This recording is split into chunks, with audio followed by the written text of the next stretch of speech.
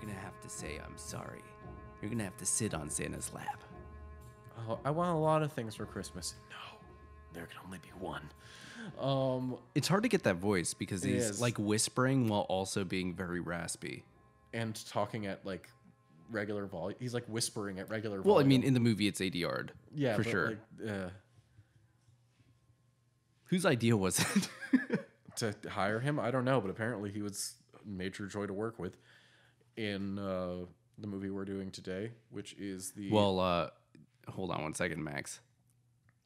Do you want to take a pause before you announce which movie this is? I know you're very excited. You know, Austin, I was gonna do that without you having to say anything. All right, we'll take I'm- it from one. Take it one. All right, back to one. And action. In the movie we're doing today, which is the 1995 film Mortal Kombat. I don't. Can we go back to one? I don't think we got it. No, I think we're good. Hold on, I got to put my earphones back on now. No, don't you take off your earphones. Somebody has to be listening I to thought this. we were stopping. God, No, I was making a bad joke. You should be used to this by now. we're a disaster today. Well, you refuse to admit whenever you make a bad joke, so. Yes, welcome to the Paul W.S. Anderson Film Podcast, where we do all of the best Paul So W.S. weird. Anderson movies. I know. Like, okay. I mean, this is a pretty loosey-goosey intro, but also I'm going to justify my bad jokes today by saying that I'm just flabbergasted that the first director we're doing two movies of. The first director we're double dipping on is Paul W.S. Anderson. Max, why? To be fair, I'm only responsible for one of the picks. Okay, I didn't expect you to follow up with another pick so soon from his oeuvre. Welcome to the Spectator Film Podcast. I'm Max, he's Austin. Today Hello. we're doing the 1995 film Mortal Kombat. Mortal Kombat! Yes, I promise you that's the last time we'll do that during this review. God, I hope so. But so yeah, this is my choice. I'm not going to apologize for it because unlike Nor should you. some movies I choose, like look at the Rotten Tomatoes score for this. It's on the screen right now. It has 38%. This is not like a traditionally good movie, but we did Bird Box last week, and we were both kind of drained after Bird Box. I think I can speak for both of us on that. We were just No, I was fine. no, okay. We were both kind of like emotionally exhausted after that. So I'm like, we need to do an easier one. We need to just do something that's sort of fun and silly to watch. I was thinking about stuff for a while, and then a trailer for the new Mortal Kombat game dropped, and I'm just like, oh my god, there's the Mortal Kombat movie. We had talked about doing that before, and I figured, because filmmaking wise, there's not a whole lot to talk about here, but I figured it would be a good springboard for other topics that I feel are more interesting to talk about. Also, for me, this movie, I'm not sure if you'd agree, it falls into the so bad it's good parts for a lot, and it's just charming set design, charmingly bad acting, charming fun times. Also, fun fact, the fourth highest grossing video game movie of all time. Oh, do you know the other three that Yes. are in front of it? Yeah, It's I got to do. be a Resident Evil 1 for one of those. Really? Actually. Wow. You have Tomb Raider. You have Okay. Prince of Persia. Ooh, Warcraft. No. Oh.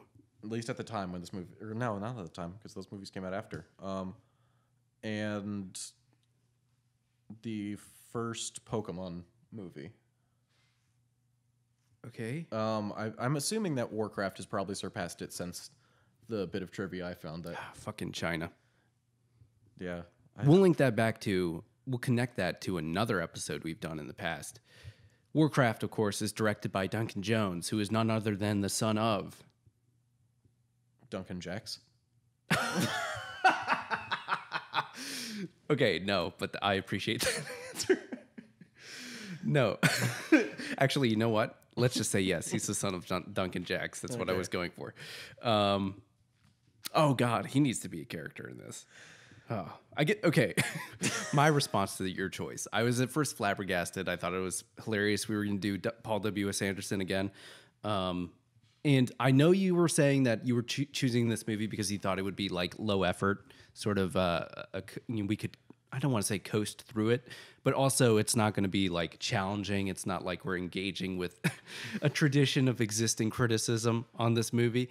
However, you chose a movie that for me I think is somewhat difficult to talk about, or maybe not difficult, but just it offers a new experience to try to articulate for me, because here's my experience with this movie. I watched it for the first time this week preparing, and I think it is so incredibly stupid. And at the same time, not like necessarily offensively stupid. I think it's very much a situation where the idea and concept, and very importantly, the script, is very stupid. But the movie is okay with that. And because it so earnestly commits to just doing its dumb script, it kind of overrides the stupidity at certain points. It doesn't necessarily override the repetitiveness and the runtime, but I guess my point is that this movie, while being incredibly stupid and not good, there's nothing that is like, I don't know, that I would reject outright from this movie or that I watch and I feel repulsed by. It's trying to have a lot of fun. It's spreading its budget a lot. I know we were talking about in the preview, we felt a lot that this was like a, almost like a very sort of, I don't know, I don't want to say high budget, but a very like, sort of competently done fan film. It's a well-produced fan film. Yeah. I mean, not competent in the sense of like a script or something, but they took the story that they had and they sure did it. They definitely did it. And yeah, it has like a fun energy to it that I haven't seen a lot of the Resident Evil movies, but I don't recognize that or remember it being in those. So it kind of makes me wonder what happened. I'll expand on that, and then I'll get into my own personal history with this movie. And then I think it might be useful to get into other personal histories with us. But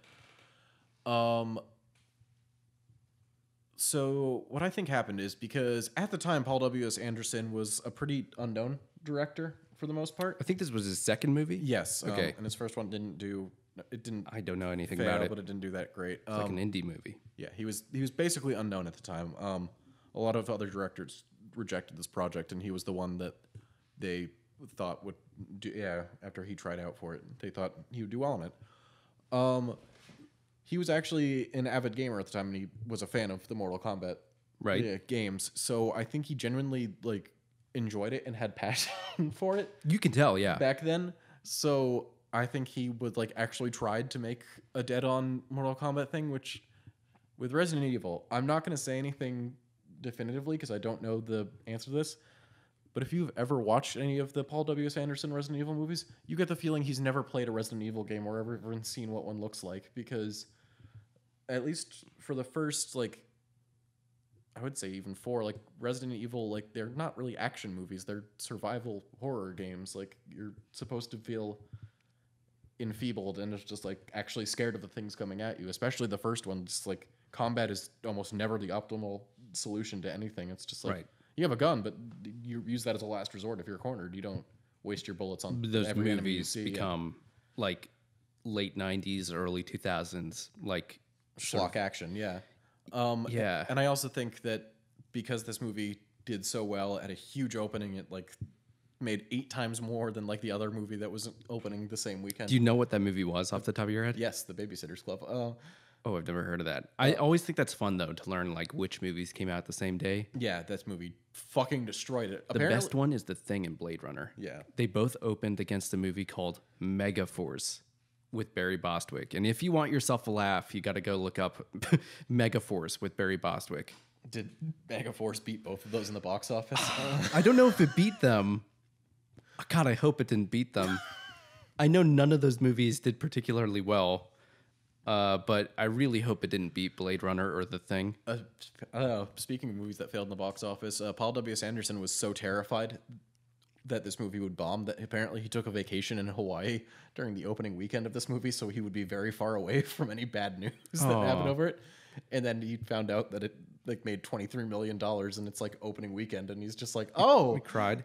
See, I hear stories about like that, and I don't think he's like the best director, but this 90s version of Paul W.S. Anderson, I think is like a really fun director who I would appreciate, even though, because you can tell in the camera moves, he definitely cares, and it's like an Ed Wood thing. Yeah. You feel the sincerity. Even if they're like reaching for things, they don't always get it. But in this movie, they don't get a lot of it. But you can tell they're reaching really as hard as they can. And that definitely gives it a charm that even though this movie, I think, is like definitely of its time and is only sort of something that pertains to a certain audience, it will have legs, I think, going forward into the future because it has that sincerity to carry it. And there's nothing like so outstanding or remarkable about it, whether that's good outstanding or bad outstanding, that would make it like really noticeable. But that feeling, that sensation you get from the people who made it, definitely, I think, comes through even now. Oh, definitely. This movie is like, I joke, I don't think it's necessarily true, but like up there with the Teenage Mutant Ninja Turtles movies, like this is one of the most 90s movies ever. Of which I've seen neither of those. Oh, well, I need to just show you the Vanilla Ice segment. Oh, I've seen that plenty of times. Because who doesn't love Vanilla Ice randomly showing up in the middle of your... That should still happen. That should just, like, Vanilla Ice should randomly appear. Didn't he almost die or something on an airplane? Sure. I think I read something last year about him like having appendicitis or something on an airplane. The last thing I heard from him, it was the second Michael Bay produced Teenage Mutant Ninja Turtles movie. He showed up to the premiere of that to do his song that he did for the original Teenage Mutant Ninja Turtles movies. What's with him doing? I don't know. What else was he doing? What is Vanilla Ice doing now? But well, he's waiting outside. We've got him as a guest. I would love. Can we please book Vanilla Ice? I would like genuinely love to talk to him to see how he's doing lately. He looks really tall. I don't know if he'd like fit very well in like between us on. Oh well, like, he doesn't have his stool. hair anymore, so I think that takes away like a solid. Takes away like a solid like half foot. But anyway, we've talked about our Anyway, so my experience with this movie is and I think I want to transition to our experiences with the games, because this is the first video game themed movie that we've done this podcast. oh yeah, that's true too. Mortal Kombat, I had very strict parents growing up. I was not allowed to see an R-rated movie until I was like 15 years old. I was not allowed to play any sort of violent video games whatsoever. My parents heavily scrutinized any game that I was going to try to buy. So Mortal Kombat, my experience was with what I assume a lot of our listeners was I played it at a friend's house, because all of us have those friends whose parents don't care, and they're just like, yeah, you can get whatever game you want. It's fine. And also I would play it in the arcades. I unfortunately grew up in the era just as arcades were dying, but when they still had this at our local arcade in the mall, I played it then. To this day, I have friends who are very good at fighting games. The Mortal Kombat 3, it's ever in the arcades, it's the only one I can consistently beat all my friends at. I have a long and loved history of the Mortal Kombat franchise. I'm still playing them to this day. I am eagerly anticipating the next one, which comes out later this year. And some people might say like, oh, well, you're a big fan of the game, so that's why you enjoy this movie despite saying that it's not a great of a movie. Not really, because I've never been one of those people who's just like, oh, I like this thing in a video game. It doesn't have to be amazing. Yeah. Yeah. I've never been one of those people who's just like, I've liked this thing in a video game. I want to see it in a movie now, because I feel like if I wanted to see the thing that I saw in the video game, I would play the video game. Right. I mean, I'm sure there are a few that you would be curious of, but also even if you did see that, like you and I think are the type of people where it's like, okay, if something is, this could be not necessarily about video games or anything. If something is adapted to a movie or whatever, and the movie is bad, I'll get on with my life. Yeah. And I'll still enjoy the thing that I enjoyed originally. It's not going to upset me. It doesn't ruin the video game if the movie is bad. Right. But at the same time, like, this is just kind of like, for me, it's a goofy, bad 90s action kung fu movie. Right. That has a fun fantasy backdrop and also happens to be based on a video game franchise that I enjoy. Yeah. And I also, you bring up something interesting that I don't know how much of a conversation there is for this, but I was going to wait until the movie. But I was thinking about this movie in terms of nostalgia. And like, okay, there's nothing necessarily that really grabs my attention outright about this movie, despite it being kind of charming and enjoyable in the way that it is. And I was thinking, like, at what point does a movie sort of transcend the nostalgia in terms of how people can appreciate it? Because this movie, I think, in terms of as an experience for me, I might watch it again at some point. I don't know when, Oh my god! but it's weird. Besides Kubo and the Two Strings, I think this is the first movie that I've recommended that you've said that about. But it's such a weird thing, the way this movie works, because we both recognize that it's bad, right? And yet in its striving and failure, it's good in a way that isn't necessarily being like so bad it's good. Yeah, it's like like this movie inspires joy in me in like a different way than like my favorite bad movie, Miami Connection, might, because like but I guess it's the sincerity in both of them, right, in different ways. Like Miami Connection, it's failing in so many different areas, but like it's sincere and whatever in every scene. You can feel that seeping through the movie. This movie, it's based off a video game. The script is paper thin. There's not that many great performances in the movie. They didn't even write it on a piece of paper. They just wrote it on a napkin. The script is literally just all the character endings from the original Mortal Kombat arcade cabinet once you beat the story mode. But they tried. You can like see it pouring through the matte paintings and the set pieces and the costumes and the animatronics and like you can see that they were genuinely trying to bring the world to life, whereas like when you watch like a Resident Evil movie, which is like they include enough of like the things from the game in order to like legally be able to call it Resident Evil. It's like a safe bets thing. You recognize this, you recognize that. If you've never played a Resident Evil game, but like you have some peripheral knowledge of video games, like okay, well you know this guy, you know what this zombie looks like, you know and this if you character don't, you're name. like, what is this? Yeah. But no, that's an interesting thing to bring up in terms of this, because again, we feel that sincerity watching this, but this is totally an exploitation project in terms of somebody bought the rights to the video game when it was becoming popular. Yeah. And they're like, we're going to make we're going to make money now. So they decided to throw a movie together, and I'm sure they slapped it together, which is weird because like months. This movie's rated PG-13. It's was marketed heavily to kids at the time. Right. Again, that's the people who have the rights not understanding what it is. For a game that at the time was most famous for creating the ESRB. Like, they're the reason that every video game you buy now has a little rating in the corner is because Mortal Kombat came out and parents were utterly terrified. Right. Which in itself is remarkable that, like, yeah, the people just like, oh, this is a hot new game that everybody's talking about. Let's make a movie about it. It's literally the only thing they knew about it was that it was popular. Yeah. Not that it was like people ripping each other's spines out or whatever. Yeah. But yeah, so there's a lot of interesting, weird elements in here where, again, if we're comparing it to the Miami Connection, I think the way that we think of bad movies like that being enjoyable is that it's the disparity between what they achieved and the sincerity.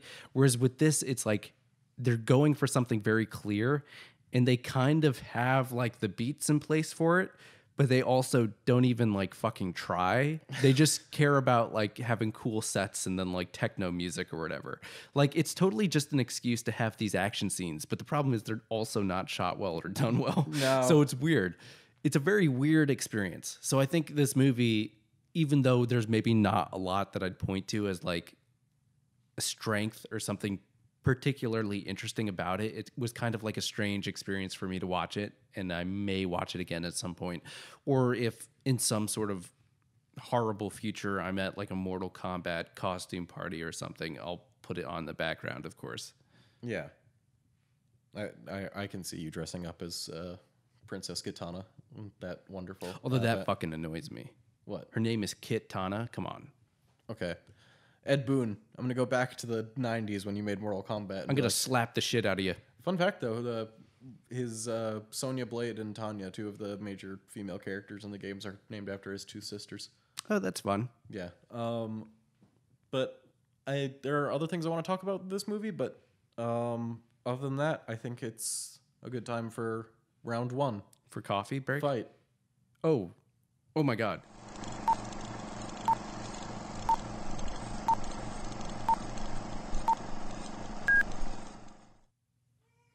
Oh my God, I love a movie that doesn't waste any fucking time. I really hope that was just loud enough for our audience to hear. Yeah, oh my God, this movie doesn't, like, if you had any doubts, you walked into the wrong theater. Hey, okay, I started laughing when I first started watching this, and then I texted you immediately. Yeah. The way it began. I wish you had finished the movie that night because I was really enjoying like you live texting me your reactions to this film. Well, okay, the first thing I thought of was like my flashback in my mind to like some sweet digital fire effects Oh, on the look at inside of that. that ring. Yeah, I love that. But the first thing I thought of was like just all the parents who took their annoying children to go see this movie opening night. Yeah. And then they hear that as the first noise in the movie and they're like, oh, this is gonna be a long That movie. song is iconic though, and it's cheesy and silly, and like if you listen closely, it's just like that beat over and over again, and like Yeah. them listing off the characters from Mortal Kombat 1. Oh, really? Yeah, listen toward the end when they play it during the credits. It's gonna be like Kano, Johnny Cage, Sonya Blade. That's a really sophisticated song.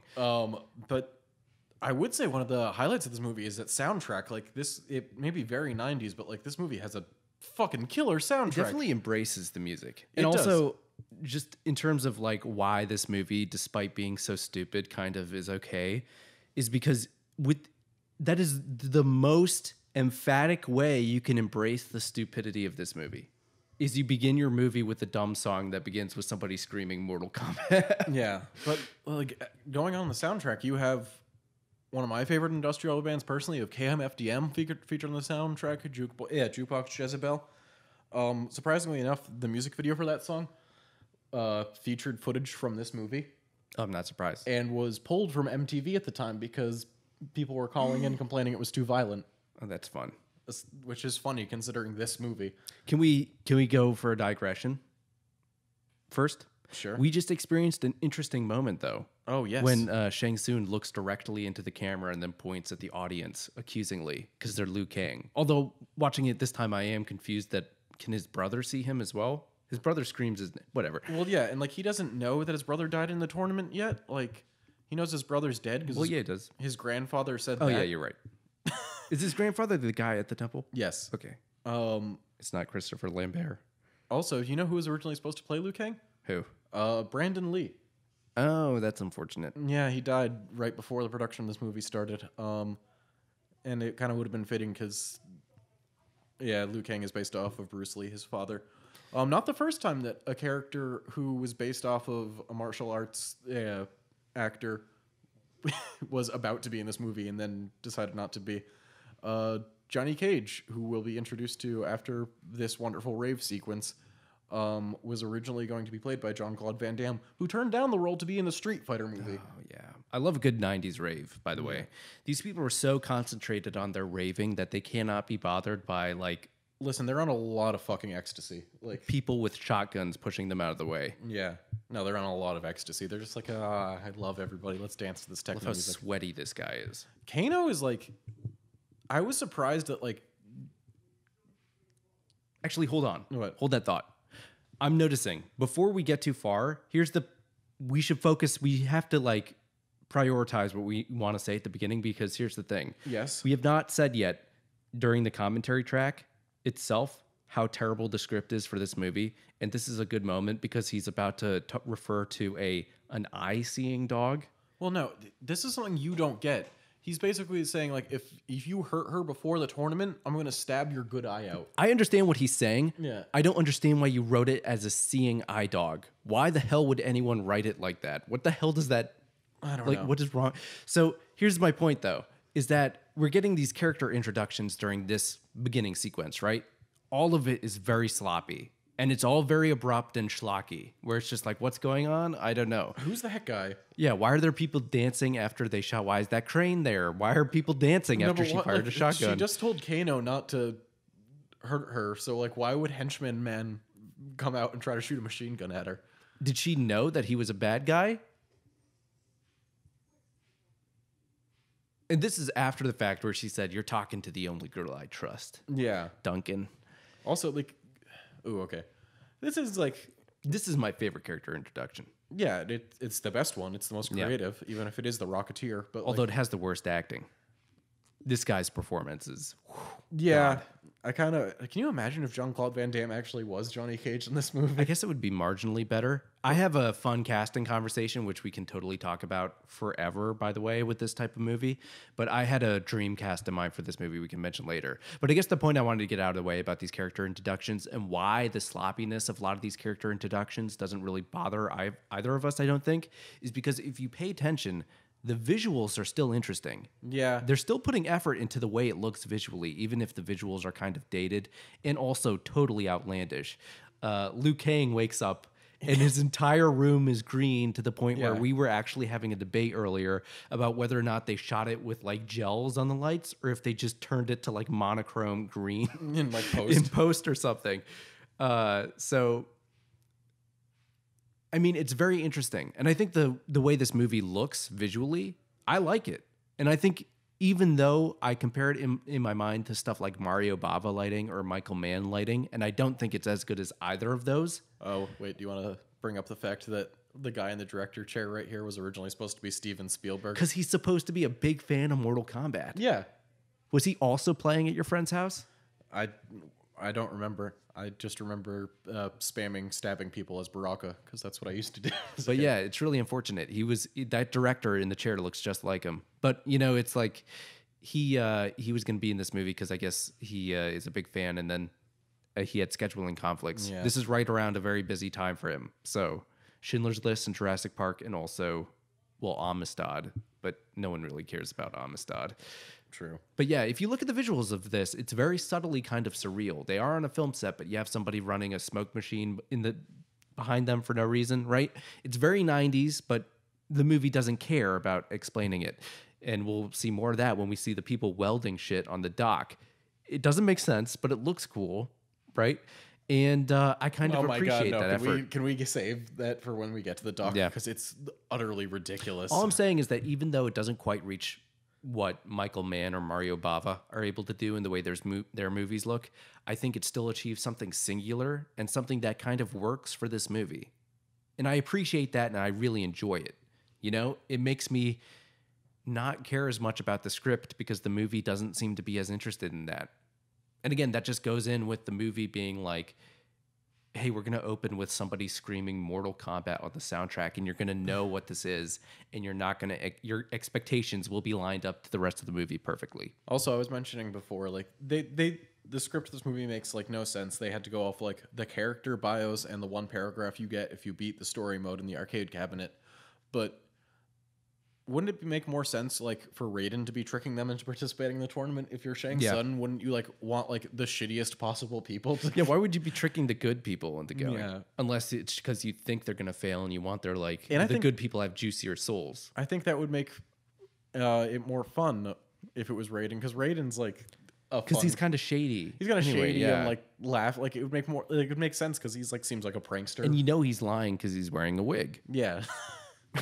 But I mean, look at the shot, right? We get this really cool shot, and you can tell they're trying. They went on location. They, bothered to say like, okay, we're going to have all these people who are just local people. They're like, here are our outfits, everybody. We're making a movie. You're going to stand in this formation. Who wants to be in Mortal Kombat? What's Mortal Kombat? Right. But I mean, this idea of movie making is really fun to me, And when you see them do a really dramatic shot like that, it's kind of like, oh, I see you. You're stretching a budget, but you're making it work. You're finding a way to do it. Even if the end product is this movie, you're still taking something and making something out of it. And I think that's creative in a way that doesn't feel like stupid or like it's drawing attention to the fact that this is basically people in a boardroom somewhere saying, this is our hot property. Yes. We're going to make a movie from this. It's like, no, somebody is trying somewhere, even if the script is stupid. It is funny that this wasn't produced by Warner Brothers. They now own Mortal Kombat and make a lot of money off of it. Right. As they saw. And I'll save that conversation for later. I know you and I were talking about this, but I think this movie could get an interesting remake. I think there's some possibilities. They for did. it. I think it was before Mortal Kombat 10 came out. They did like a short form live action show about the characters, and it's like so bad, like nobody wants it. It's available for free for download on Steam, and like nobody wants it. I mean, here's the thing: you can't do a show about this. Why? Because nobody wants to watch this for the duration of an entire show. I know you have a lot of characters, but like, I don't like you can't do that.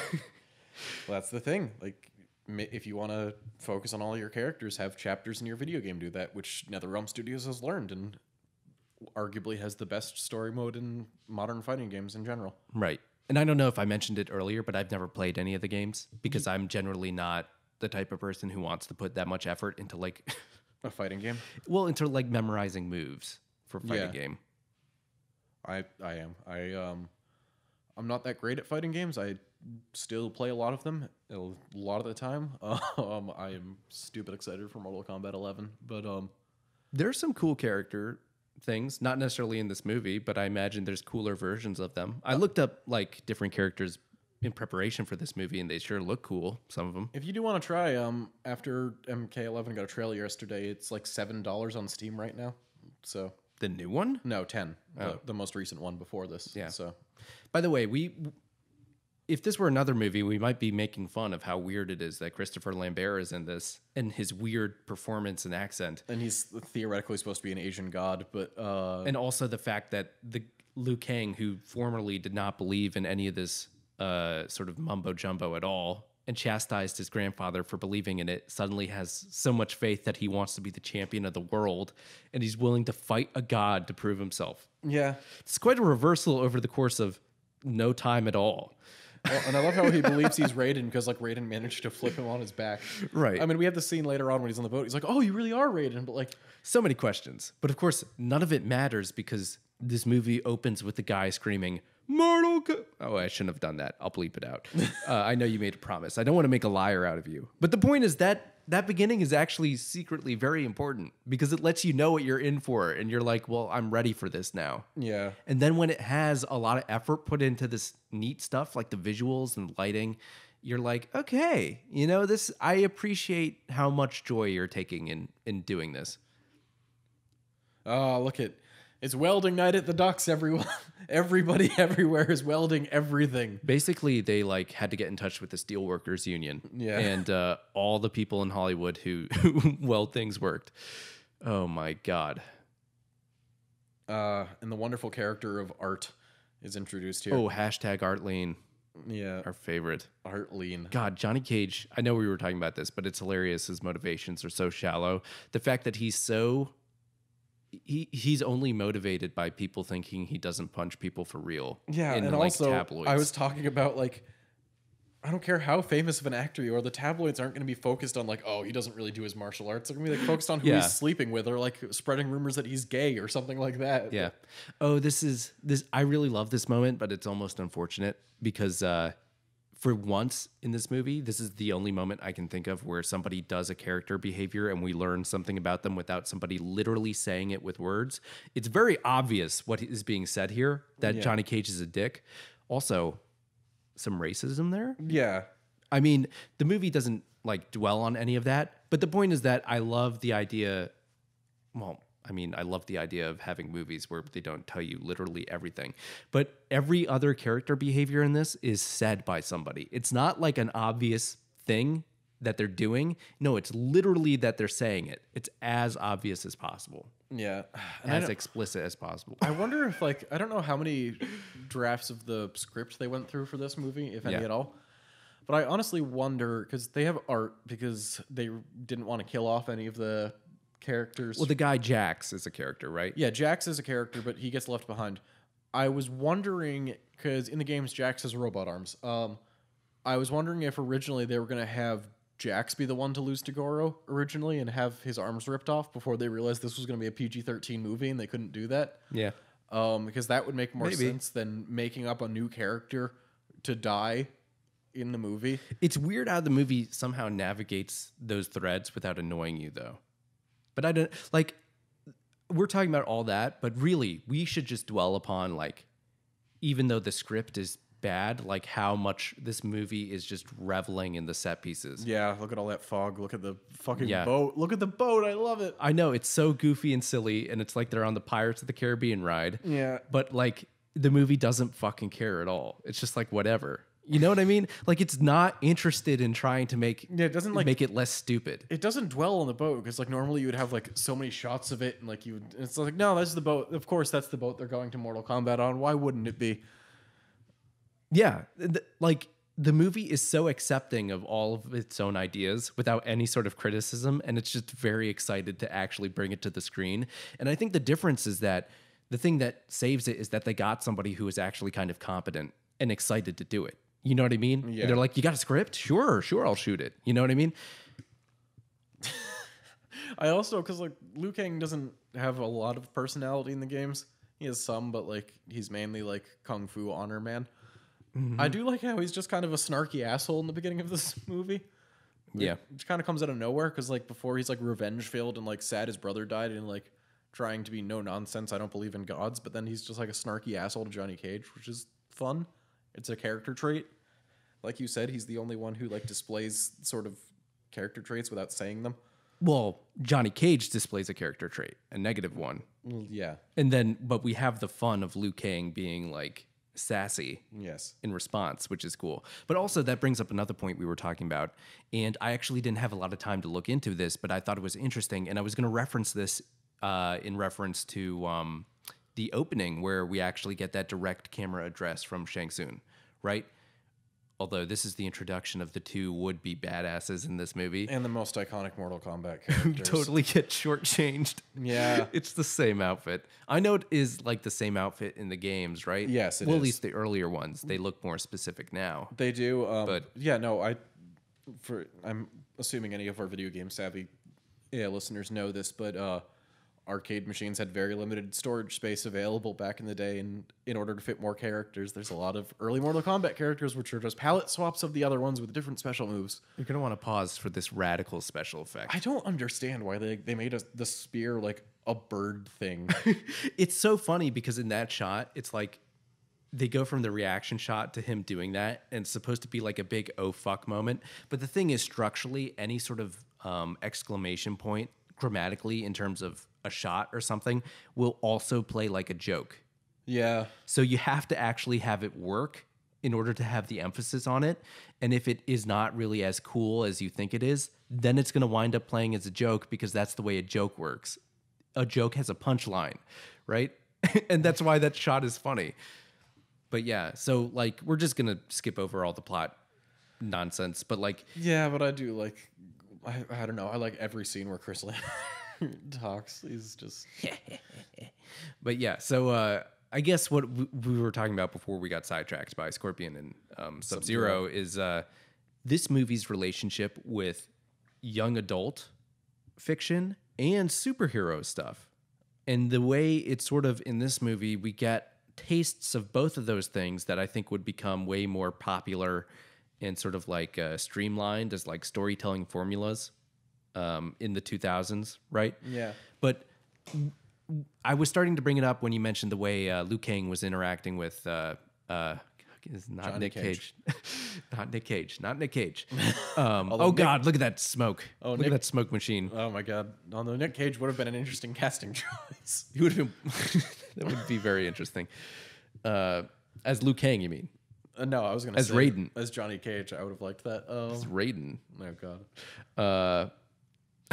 Just imagining Nick Cage's face with that wig. But I was bringing that up in reference to the way Liu Kang was interacting with Johnny Cage and the sassiness. And kind of when we get through this movie, we have these characters who sort of don't like each other at the beginning, but at a certain point, they like kind of immediately flip a switch and they start talking to each other like friends. Yeah. And it feels very YA to me.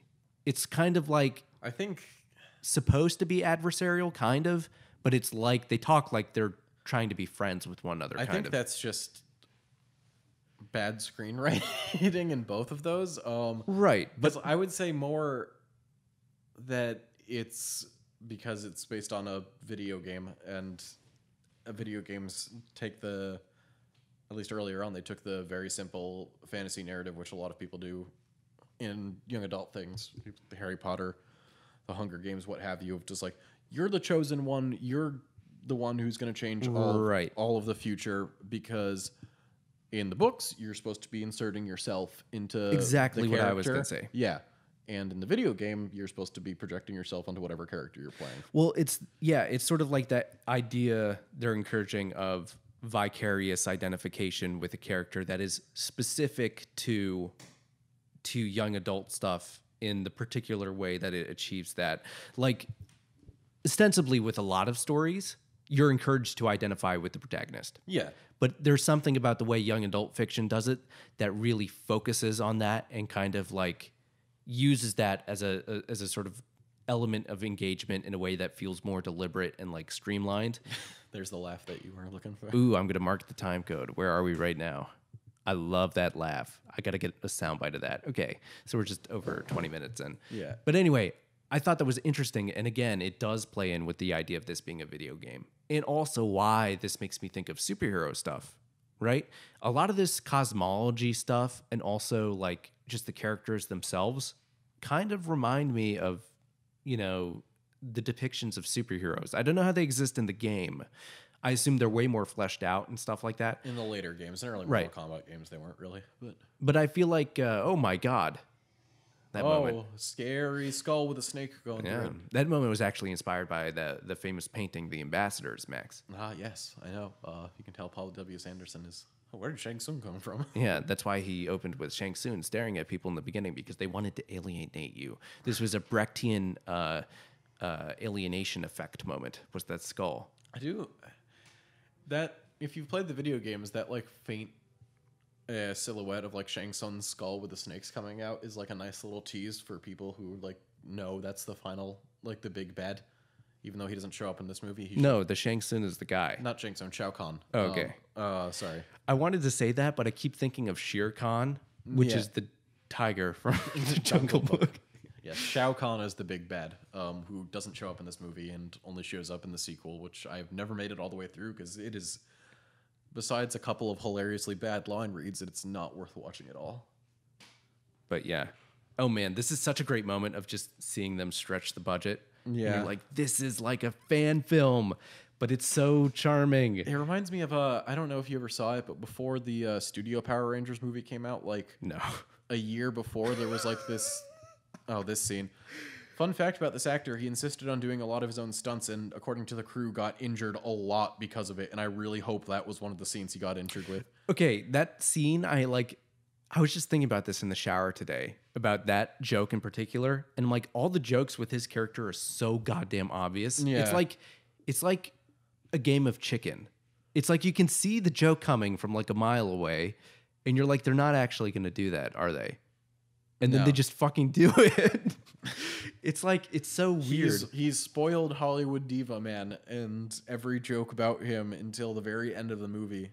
And even at the end of the movie is that. It's like, it's so impossibly obvious. Yeah. It's like, it can't be this obvious. So it comes back around to being like weirdly amusing. I'm like, I can't believe this is real. Well, it's kind of just like, I don't know, charming 90s stereotype type thing. I don't know. It seems like the minimal effort jokes in every situation. It seems like the minimal effort, but it seems like they put so much effort into making that, like that they're trying so hard to make this shitty joke that it kind of becomes endearing to me.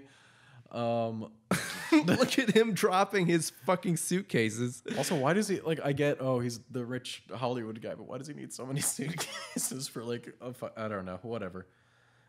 But on the other hand, why didn't none of them need baggage? Like She fits everything in her turtleneck. Yeah. And then Liu Kang has some trousers. Yeah, and he has this moment with Kitana, who is sitting seductively under an umbrella while the fighters come in for a reason. The idea of that shot is funny, but also I like that enjoy idea. the way this looks. That was a subtle thing before the skull and the thing. Like you saw like statues of warriors from different eras in human history, and if this tournament does take place every generation, it's just like, oh, you have like past fighters and statues of them. I like that idea. That's fun. Was this lizard a past fighter? He's a present fighter. Hold on a second. Question. It's reptile.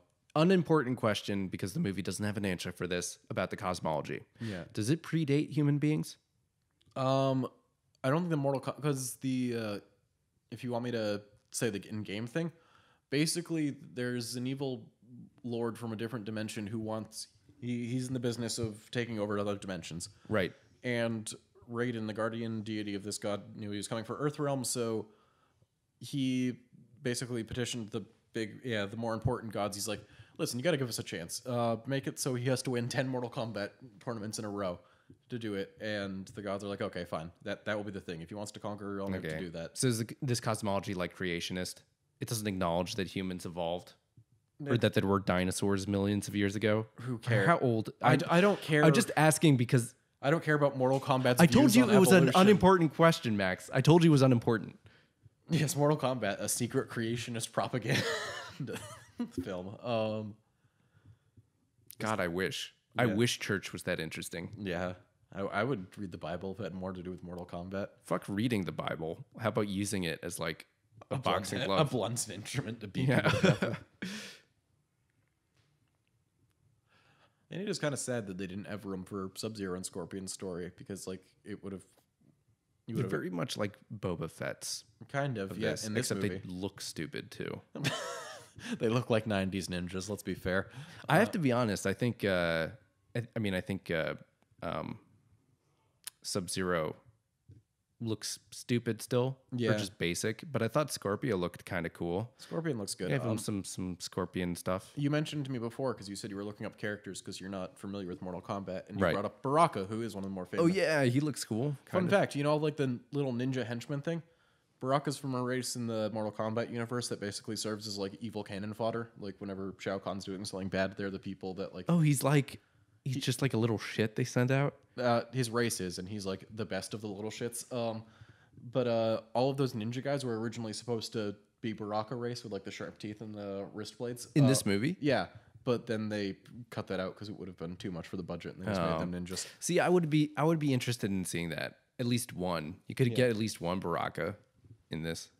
Tarkatan, yes. But that would have been fun. I can see like why you didn't want to go through the trouble of applying prosthetics to all of these fucking extras. I don't know what the production schedule was like for this movie, but clearly they put effort into some things, and then some things were sort of left behind. Well, apparently the Goro animatronic costume they were using was just like a fucking nightmare. It required like See, I don't know how much of an animatronic it is, though. It's part costume, part animatronic. It looks like the head is animatronic, but it's two people. But apparently it just kept breaking down. It required like Yeah. 16 people to fully operate. It was just like such a fucking pain to deal with. Also, what's the bracket of this tournament like? Because like, I was gonna ask you if there were like brackets for this, or what was the deal. and what's the point? Like, if you're supposed to be defeating Earthrealm's fighters, why are you having one of your dudes fight one of your other dudes? But also, why are these humans okay with this? are these Why humans? are the humans like cool? Are they- with this? I guess Are they supposed to be people from the evil dimension?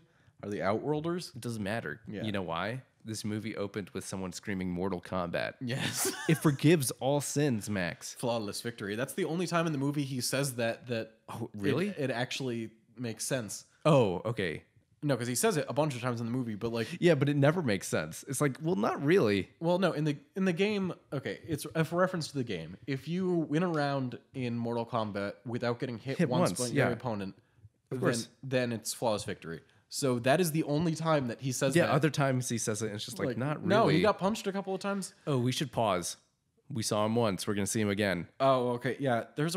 There's a lot of random weird extras in this movie. Specifically with the clothing. Yeah. And right now we're going to notice a very conspicuous one where a guy is going to walk by with a striped shirt. Yeah, he already passed by once, and now he's doing it He's again. walking by the same spot again. He's just some schlubby guy. But it's like, okay, did he just come from like the Gap? Yeah. Like, what is going on? Everyone later- else is wearing like old looking, like, you know, like outfits that are made specifically for like combat. Yeah, later on during Sonya's fight against Kano, like the people on the Some of them side- wearing jeans. Yeah, people look like they're on fucking summer vacation. Like, are there like tickets you can buy to witness Mortal Kombat? Yeah. I mean, at least the guy who Johnny Cage is fighting at that point is wearing like pirate trousers. Also, I guess we'll talk about it when we get to Sonya's fight later, but like Sonya has like the most like driven character thing. Like, we see her objective, we see what she wants to do, and then she completes her objective like a third of the way through the movie and has nothing else to do for the rest of it. Yeah. I mean, the structure of this movie is just everything about the screenplay is a mess. Yeah. Everything. I don't think there's a single like really good thing about it. No, there's not. Although we haven't mentioned this yet, but I think one of the things that also gives us the fan film vibe from this movie is that even though it doesn't accomplish what it's trying to do very well in the screenplay, you very much feel the beats they're going for. And it's almost like the sincerity of their attempt at achieving it. It's like they try so hard that you know in your mind the movie they're going for and you can kind of fill in the dots of every scene Yeah. of what it's supposed to be. And I think that like a fan film yet again, like it's made by people who like the thing for people who like the thing. Right. So people who liked Mortal Kombat and played it in the arcades, like they know the general gist of what they're going for, and Yeah. they'll fill it in based on their personal experiences with it. And I mean, even without having any experience with the game, it's like Yeah. I watch this and I think in my mind of like, oh, he's supposed to be this type of villain character, right? Or Yeah. this is the relationship I think they're going for with the main characters. And I'm kind of like, I understand in my mind. And because it's just not good, but there's still some interesting stuff about it, I'm like, okay, you didn't get there, but you tried really hard. And even though you were nowhere near close to accomplishing it, the very fact of you trying so much kind of tells me what you were doing. So it's very much like an A for effort situation. Yeah, I would say Goro. Like, he's the most visually interesting thing in the movie to me. I think he's the best defined character, actually. Yeah, which is weird to say because he's Goro. He's like in the games, he's always just been muscle before final boss. Like, And you said did you say he was as articulate in the games? I was curious about that. he always looked odd because the early Mortal Kombat games were all digitized actors. He, I believe, was a clay figure that they digitized, so he looked like distinctly different from other characters. But yeah, he had as much range of motion as every. No, but I mean, when I say articulate, I mean like verbally. Oh, kind of. In 9 and 10, he was kind of an auxiliary character, but 9, yeah, he talked quite a bit. Because here's the reason I think he's the best introduced character. And that's because he, again, looks like just a jumble of muscles. That would Yeah. be the guy before the big boss at the end, He's right? Machamp from Pokemon. But here's the thing. He's also speaking about everything very confidently, and he's talking very intelligently about this world that this movie hasn't given us any rules for yet. Yeah, and that's why he feels kind of intimidating, because he feels at home here. Yeah, he's the general of Outworld's armies. He's the prince of the subterranean empire of the Shokan, and you're just like, oh, these are all things. Like, Right, and he's saying it even though Kano doesn't know about any of this. He's saying it in a way that you can tell he's taking this for granted. Yeah. And it's done in a way where like it hammers home the idea that he is threatening, not only because he's physically imposing, but because he knows the rules of this tournament and he's familiar with this world. This is where he's from. This is what he does, right? And I think like sort of cleverly, that's kind of the best characterization in the movie, because I don't think Shang Tsung is nearly as threatening as Goro. I'm never intimidated by Shang Tsung. I'm like kind of Yeah. just annoyed by him. And then like Goro, like they build up effectively, and it's kind of like almost disappointing that Yeah. Johnny Cage is the one who takes him out and then does nothing for the rest of the movie. Yeah, like I think, because the thing is, Shang Tsung is also going to be giving exposition right now to Kano. I mean, just basically talking at him, right?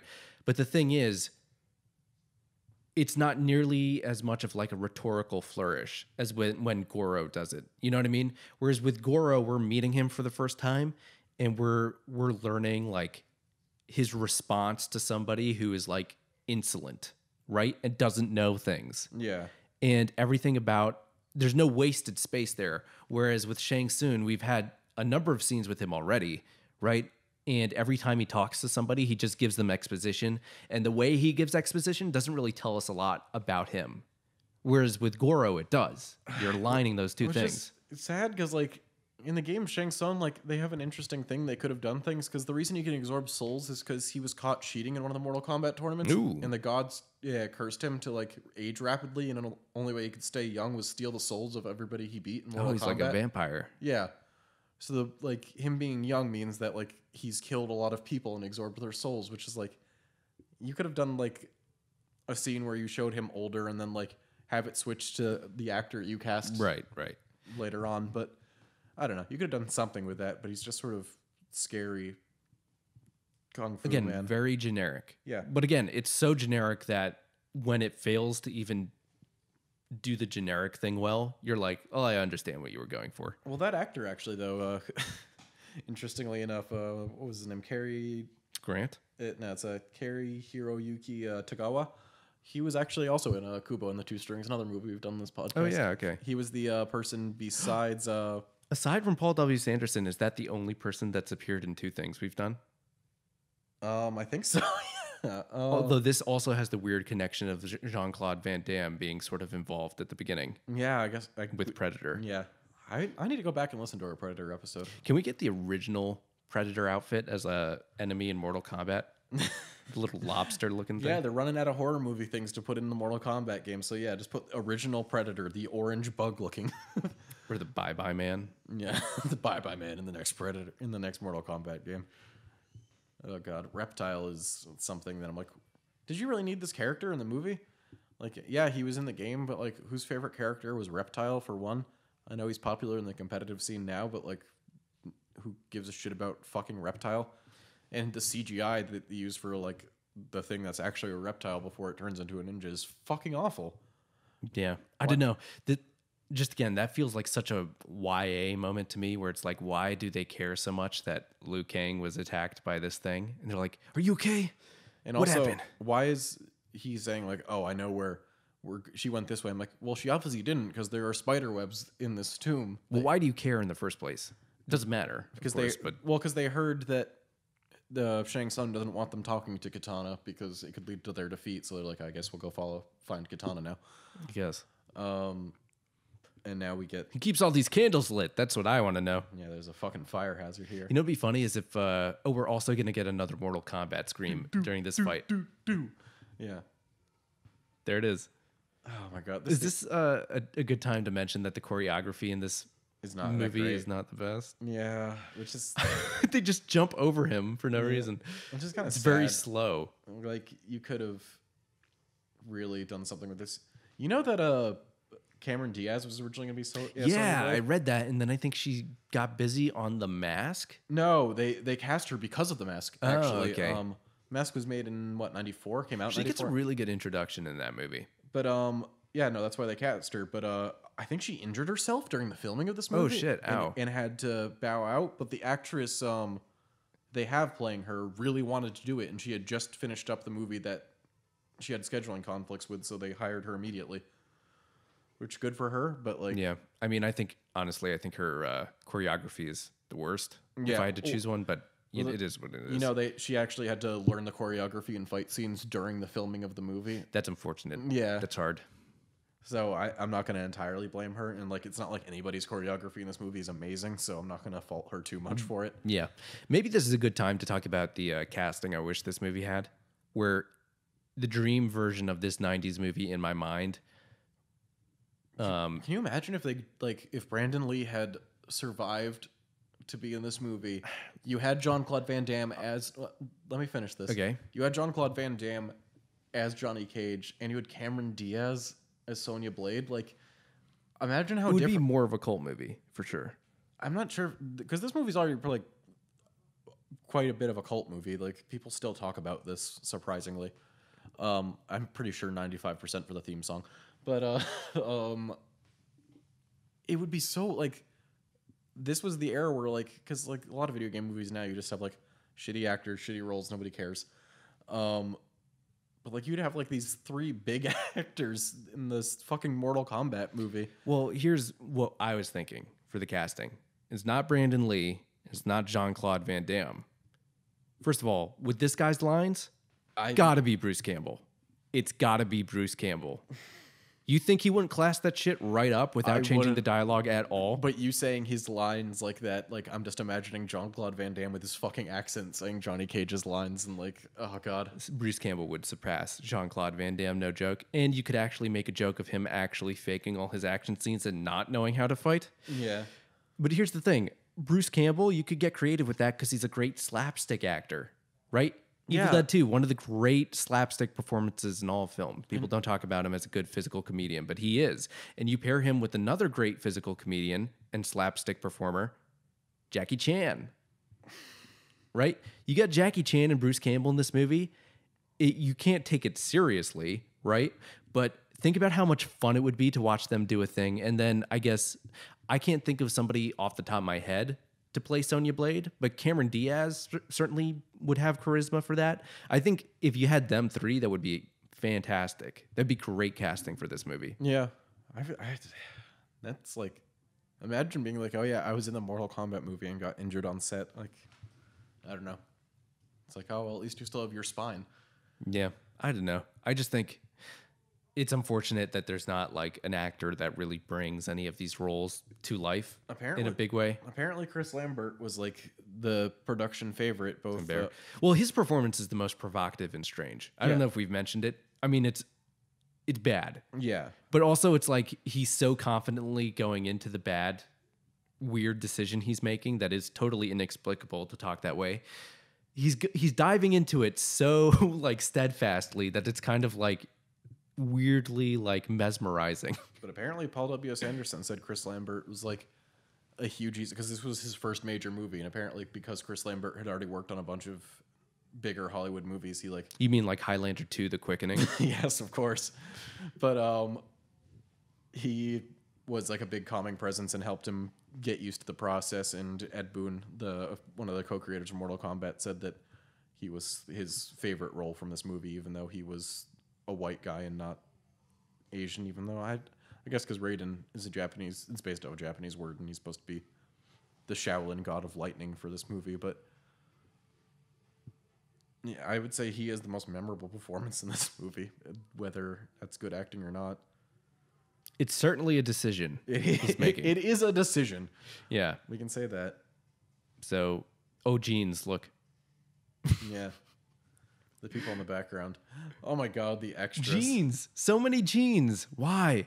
Guys, just cheer. Don't worry about it. It won't dwell on you too long. The weird thing is that are those people wearing jeans supposed to be... That guy's wearing a vest. Yeah. Are they supposed to be from like the human world or like... I don't know what Ed Boon looked like in the 90s, but I keep looking back to be like, is one of these people Ed Boon? Oh, you mean just like cameos? Yeah. Cameos?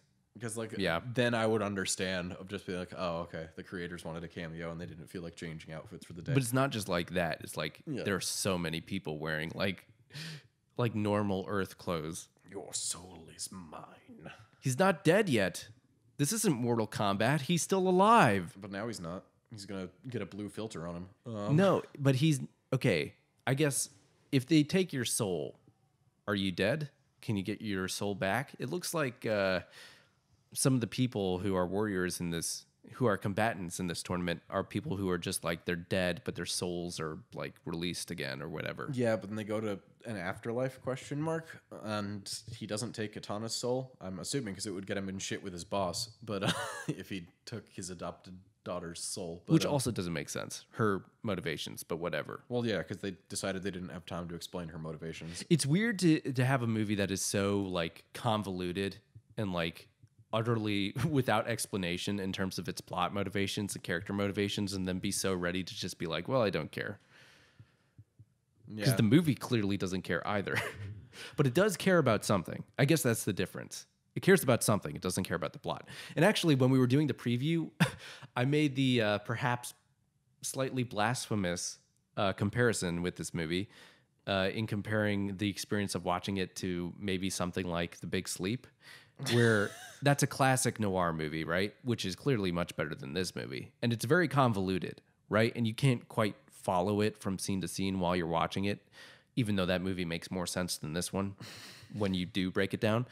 But the thing is, the movie is so interested in just doing like the character things in each scenario it puts them in that it doesn't matter. And the plot being convoluted is part of that equation. If it wasn't that convoluted, it wouldn't be as interesting of a movie, I don't think.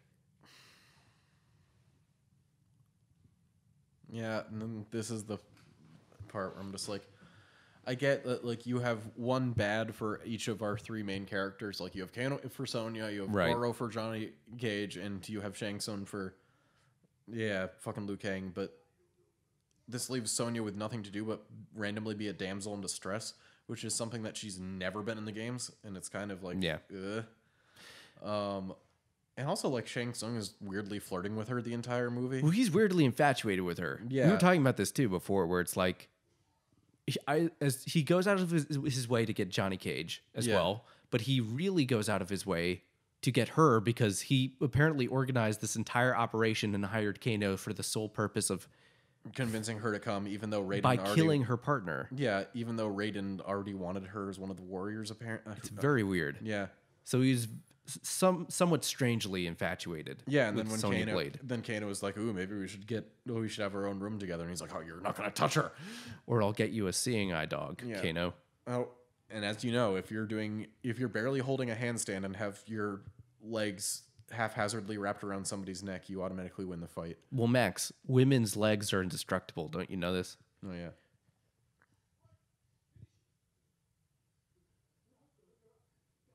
Do it. I was genuinely surprised. I remember being like, because this movie's like, it's notorious for like not having a lot of violence in it, Right. Because it's based off of fucking Mortal Kombat, a game where you rip Maybe off that's people's just the heads. contrast, because again, she does She break fucking- that guy's neck. Yeah, break his neck with his legs. Oh, is this the beginning of the sequence of scenes? I guess it was when Johnny Cage was fighting, or no, when Liu Kang was fighting the guy earlier with the pole. But like, we haven't talked about it yet. But the movie now is just going into sequences. Oh, here's a fight. Here's another fight. Is there an explanation? Well, no. Here's another fight. Yeah. Like, what is happening now? Why is Scorpion challenging him in the middle of this woods somewhere? Yeah. And And I guess it looks kind of cool. that's Ed Boon. I knew the moment he said that was something from a video game. Well, yeah. That he says all the time. And that's always been a fun little cameo is that Ed Boon does the get over here and come here lines for Scorpion, which he still does to this day. Scorpion really fucked up though. He didn't know that this would happen. Yeah. I mean, Scorpion should have won this fight like 80 times. It's just that Johnny Cage happens to get lucky with his surround. He gets really lucky. He finds a shield to block the By the way, how does he escape from hell? yeah, that's actually That's a really good. I didn't think about that until now. Also, it's fun little Cinema Sins bullshit thing, but it was funny to see cars in the background of the shot too. Well, I don't think that's cinema sinsy. I just think it's funny that I mean, we like, don't care. We're not going to ding the movie for it. No, but like yeah, if you notice in the background at some point you can clearly see like a parking lot and a road and some cars. Look at the digital effect. I do like the hell set though. It's fun. Yeah, it's fun. And it was funny realizing the reason they don't have fire is because it's made of really Everything is flammable wood. And also like fake cobwebs off of everything. Yeah. Oh, I guess God. like in the context of Mortal Kombat, this is supposed to be the Nether Realm, but like, yeah, It's a high school gymnasium, Max, and they Yeah. just had some wood, and they're like, let's it's do a high something school with it. haunted house in the gym. Like, Yeah, oh god, I just love that they decided to do that for. that shot when you acknowledge this to be like a high school or a college film, like that shot where like you pan over and then pan back and he's there. That's like a shot I did in a music video in college, and I was super proud of that. I got it. To Well, work, again, so- that's like a go-to move Yeah. for any sort of horror surprise moment, Yeah. right? But like, if you do it with enough enthusiasm, sometimes you can actually get away with doing stuff like that.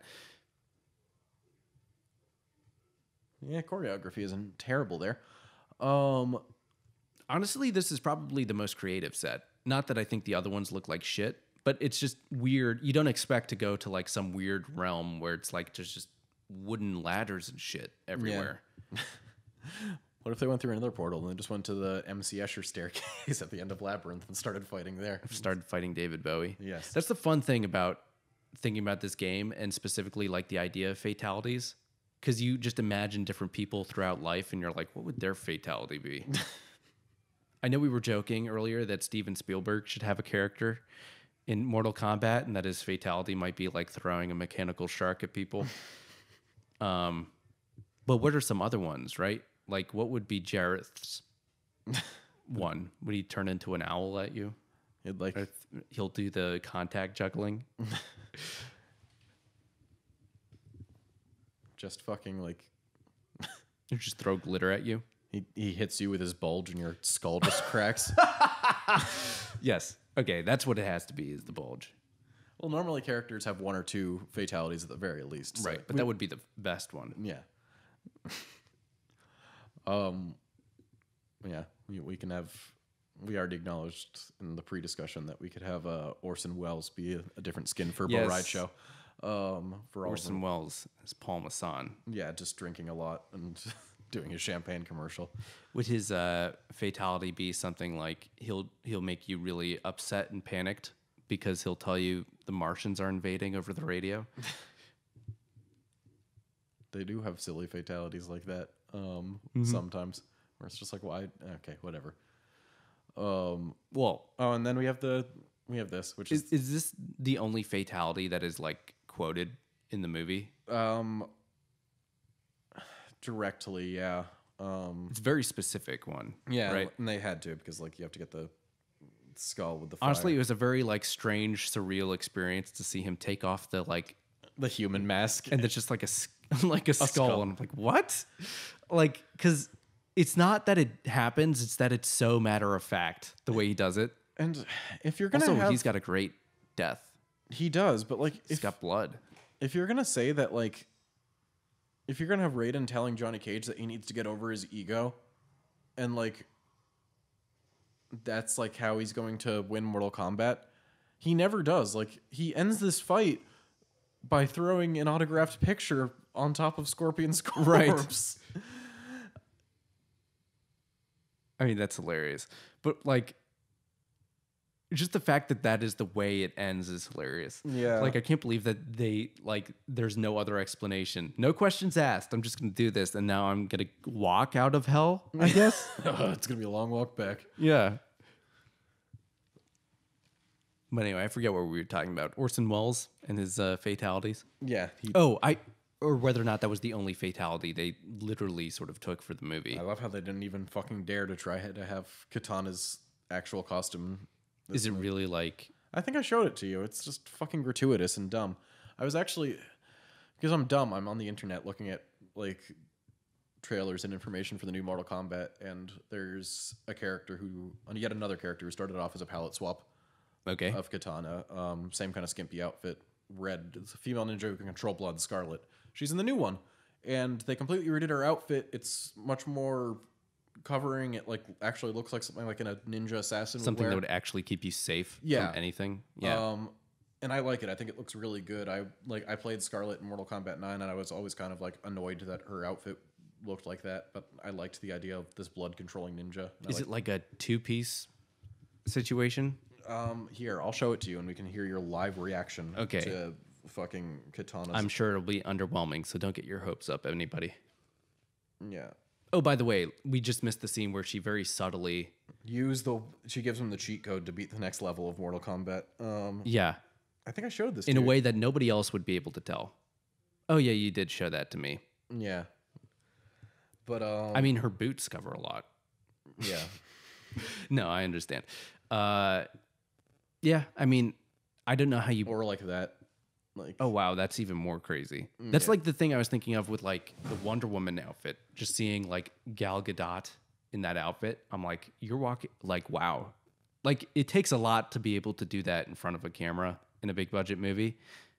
Like, I don't know. But I can appreciate, too, that they didn't do something like really outlandishly stupid for that. Because then it would be annoying. Because you're like, it's very deliberately directing your gaze towards them in a way that would just be dumb. yeah. Also, Oh, here we have clever Raiden with the water. yeah, very clever of just literally leaving water in the middle of the arena. Did he overhear Katana's hint earlier as well? I was going to make a joke earlier that if Raiden wanted to be a dick, he'd just dump the water he has on all those candles. He'd just go around the entire castle being like, oops. Gotcha again. Lao Sung. Lao Sung, that's my favorite Mortal Kombat character. That's his name, right? Yep. You just keep saying that. Sao?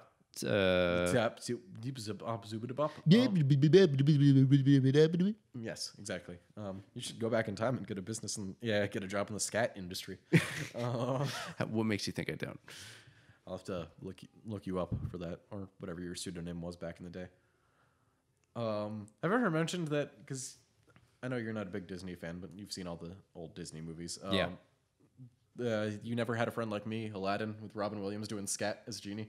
No, I don't remember that. The only thing I remember from that movie is the most horrifying lyric from any Disney song is when they're flying on the magic carpet and Aladdin goes, "Don't you dare close your eyes." I always remember feeling weird that he actually I understand what he's trying to say, but it's like, dude. Oh, I thought you were going to make a reference that the song Arabian Nights has not aged that well. But I mean, in general, no. But also that lyric weirdly to me freaked me out as a kid. Just what? You're gonna say that to somebody you like? Don't you dare close your eyes. I just had because apparently there's hours of Robin Williams doing scat for that Really? song, Wow. Okay. which I would love to hear. They actually really wanted him badly for that movie to the point where they took Robin Williams' stand-up and they did animation having Genie performing the stand-up Oh, that's fun. because they really wanted him for that role. That's and fun. It worked out well. He was great. Oh, by the way, Mortal Kombat. Yeah, We're not the only ones who forgot. Liu Kang forgot as well. That's why he's just standing there while Scorpion's doing his ice barrier move. Scorpion, Sub-Zero, Max, Sub-Zero. Oh my god, I'm the worst. But he's basically creating like an atomic bomb right on his belt buckle, and he's just standing there. Also, this is like the dumbest thing. Yeah, it is. Water. I get it. Water. And throwing an empty bucket That's that has not no empty. Look, there's no water coming out of it. I don't care what you have to say. Centrifugal force, I man. knew you were going to say that. Doesn't matter. It's empty. And then Katana just shows up and it's like, wait, does she have telepathy? It'd make more sense if he just heard the words, but then she looks at him and says it. And it's like, wait, is she saying that? I don't know. Yeah. It doesn't matter. If she's going to say that, why didn't she just throw the match originally and then show up to his match and to that? Why didn't she just say, water? He was fucking water, you idiot. Yeah. Hey, Goro. There you are, buddy. At least they had the sense to sort of save Goro a little bit. Well, if they're going off the game, they have to because, yet again, he's always the guy right before the final boss. Right. And then he gets to endlessly throw these guys around for a bit. Yeah. We thought it was fun how many times they actually do this. Yeah. They do this like 40 times. Just going through every crew member, like, who wants to get thrown by Goro next? Yeah. Also, They should have had Steven Spielberg in a cameo for this. fucking Wouldn't that be hilarious? Outworld must be doing shitty in this tournament because, like, if those are all Earthrealm people, then they lost every single round. Well, we don't know the bracket. We No. don't know how far along they are. Yeah, but if I'm assuming that, like, because they don't have to fight anybody else, so I'm assuming that, like, Yeah. Outworld just did Also, shitty it's in this like tournament. hard to tell who is a representative of which realm. Yeah. That guy's wearing plaid. Do you see that? Yeah. Well, anyway. Looks like he's trying to obnoxiously hit on. Wait, is that Liu Kang? Is Liu Kang wearing plaid? No, that's not Liu Kang. That's someone else. Well, because Sonya and Johnny were sitting next to It's it. not Artlene. Oh, Art. It's hilarious that we are introduced to Artlene and then we literally don't see him until now. Until he has to die. Yeah. God damn it. I still think, like, and I know you can't rip a character's arms off in a PG-13 movie. But, Is that challenge? yeah. Well, you'll find a movie that. Yeah, no, but the guy in plaid standing next to Sonya Blade looked like he was trying to, like, fucking chat her up, and she was just like, that's my friend, obviously. And then Johnny Cage was like, hey, that's what I'm doing. I'm supposed to hit on her when But she doesn't out. want it. But out, Buster. And as I've said before, because they get married in the game and then get divorced, but their kid is one of the more interesting fleshed out characters. God, that is so YA. I never think I finished making my point about this in terms of the YA vicarious enjoyment thing. Yeah. And connecting that to the idea of superheroes and like superheroes being very much a part of that power fantasy that works very much in line with this. And this being more even like fertile grounds for exploring that type of story because it's literally adapted from a video game. Yeah. Which is the closest you can get to that being actually the case with any sort of text, right? You stepping into the shoes of a character. So even more so than superheroes, maybe a Mortal Kombat movie is perhaps a better vehicle for exploring that type of storytelling. Well, okay. Can I bring up one of the Sure. reasons I chose this movie now? Yeah, do it.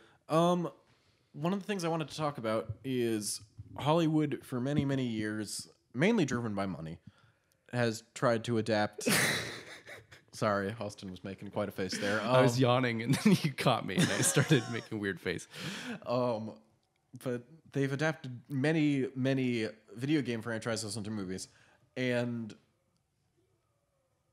other media as well. But like, they're all bad. Like, Video games specifically. video game movies are almost always fucking terrible. I can't think of like people will just be like, oh, well, I grew up with the first Pokemon movie. That was sad. Go watch the first Pokemon movie now. You were 5 years old when you watched it. It's not that sad. I'm sorry. Also, I don't consider that as much of an adaptation because wasn't Pokemon a show anyway? And Yeah, it was it an was. anime. It's not like a live action movie. No, it was an anime. But Yeah. still, like, in general, they're always bad. And Well, Max, have you seen Doom? yes. But why? Why are they always bad? What is it about video games? Like, and you can always make the argument that it's just out of touch studio people not understanding the property they're getting, and that's why it's bad. But like, Right. is that it? Because you can't, like, as developers have proven over the years, like, you can take a simple premise like Mortal Kombat, a game that had very small story that was like written in paragraphs on the side of the machine, Right. and at the end when you beat the game, and make it a compelling story with characters you actually care about. The more recent Mortal Kombat games have had very in-depth, involved stories. Yeah. Why is it that movies can't seem to do that? Well, in terms of the production, what you said is right. It's that people see video games and they're old enough where it's like the only thing they think of when you say video game is Pong. Yeah. Right? And that's what they'll always think of, or like Donkey Kong or something. And that is what they think video games are, and they're not going to take it seriously. And I think you could say that for a number of different things, right? And I'm sure it's changing now. It's slightly, right? I was going to bring that up. Netflix recently, this is slightly different because it's not live action, Okay. but the Castlevania series is on Netflix. It's an animated show. Did a 3-episode first season, then much more episodes for the second season. A lot of people in the gamosphere are proclaiming that is the best adaptation of a video game in any form of other media ever, and I'm kind of inclined to agree with them. Like, it takes the themes of what made Castlevania great to begin with, and then fleshes out the characters in ways that they weren't necessarily fleshed out in the games, but you find believable in the context of the universe they're building, which is kind of a risk I wish the movies were willing to take in a good way. Not just like disregard your source material like Paul W.S. Anderson's Resident Evil movies do, but like you acknowledge and find out why people like the universe that you're adapting and then expand on that rather than either ignore it or limit yourself to solely your source material. Right. Well, also, I think part of the thing is, and you were talking about this, if we're going to, aside from just story decisions that I think you mentioned in our conversation about this earlier, part of the thing that you sort of question in terms of adapting a video game and how you would go about doing it successfully is what makes something successful as a video game are often like the mechanics of it. Yes. And it's how do you take the mechanics of a video game and the way that you engage with the mechanics of a video game and turn that experience into something that you can understand in cinematic terms, because you're not going to be engaging with it the same way. And I know this is a conversation we've had multiple times where, you know, I'm not like an expert on video games, but there's some I really enjoy, specifically Doom, I think is the coolest thing ever. Oh, the new Doom game, yeah, it's Right. fucking amazing. But if you were going to adapt a video like that game, which I think you could, you would have to do it in a really ballsy way, because it would have to be as visceral as something as like the Texas Chainsaw Massacre, but also as elegant as like the Red Shoes. You would have to have the violence be very fast and sort of elegant, like a ballet dance sequence. And also you would have to have the punches hit home very hard, and it would have to feel sort of like it has an edge, even though I hate that word. So the thing is, you have to do something that formally, in terms of the way you're shooting your movie, is so dramatic and specific that you really would have to put a lot of thought into it for every video game beforehand, right? And otherwise you're going to be adapting it in the same way you might as well just be adapting a book or something. Yeah, and that's the thing. Well, you have people complain about movie adaptations of books a lot because it's like, oh, well, you missed this part in the book. And it's like, well, movie is a movie. Yeah. Movie has different strengths than literature. It's always the same question, right? yes. What does one medium do well that another doesn't do as well, and vice versa? I love how like this moment is supposed to be like Shang Tsung is like tricking him, but it doesn't amount to anything other than 15 wasted minutes of them wandering through Outworld. Yeah, I mean, this movie is too long.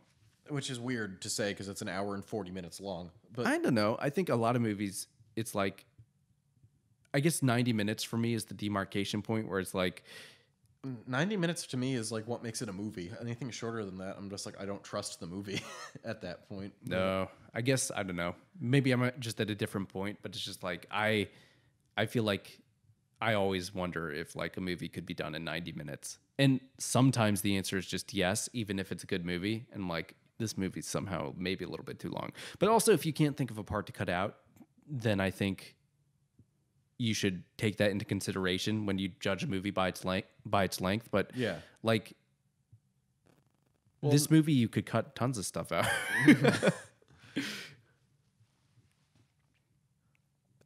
What's going on now?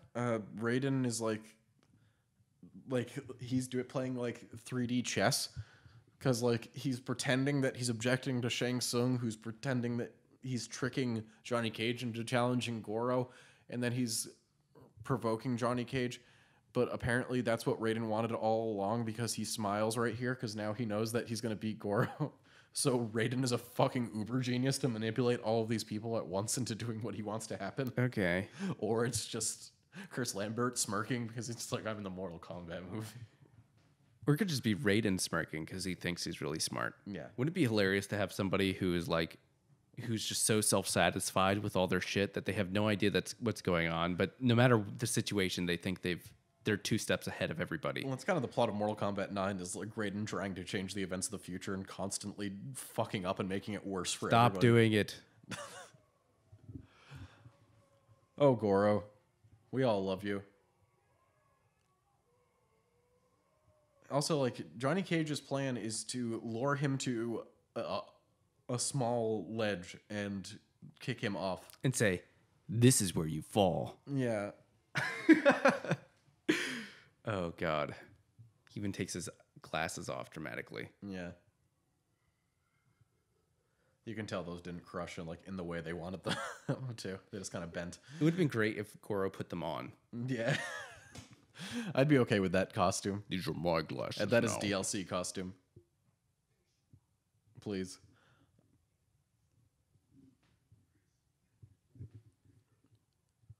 Yeah, also, like, what if he, like, dropped down and hit in the balls and he's just like, how do you know my physiology? Like, Yeah, I was wondering about that too. Yeah. Because, like, it makes sense because that's one of Johnny Cage's iconic moves in the game. Although it's weird that's the first thing he tried. Or is it? I don't know. Well, no, that's, like, his iconic thing. So, like, they had to do it in that thing. And it does work on Goro in the game, so why not? But, like, I think it would be funny if he just, like, he had done that to a different fighter. Like, if we're taking these characters and making a new... Maybe he just assumes because he has 4 arms, he has 4 balls. Yeah. You're like, you're twice as vulnerable. They've never done that, actually. Because there are things called X-ray moves where you can see, like, the bones and the stuff. And in Mortal Kombat 10, there are, like, a lot of ball punch moves that, like, you can see somebody's balls getting fucking mangled. But Goro, unfortunately, does not have 4 balls. Missed opportunity. Does his species procreate? There are female ones of him. There is a female one of Goro's species. Is there called Shiva? But is there a played her in Mortal Kombat. is there a cougar version of him? There's a tiger version of him. Okay. Kintaro. He was the second. He took his place in Mortal Kombat 2 because Goro was supposed to have been killed by Liu Kang. So it's just like, okay. We're same boss, but he's a tiger and can shoot fire now? Question mark. Well, okay. Yeah. Those were shitty $500 sunglasses if they just fucking bent and broke instantly. You mean when a Goro crushed them? You should make an ad for whatever sunglasses you really enjoy repping, and you're like... These wouldn't break when Goro crushed them. Yeah, exactly. Oh, poor Goro. There goes the last character I care about in this movie. This is where you fall down. Yeah. That's a reference when Goro fights Johnny Cage in Mortal Kombat 10. They reference this scene in the movie.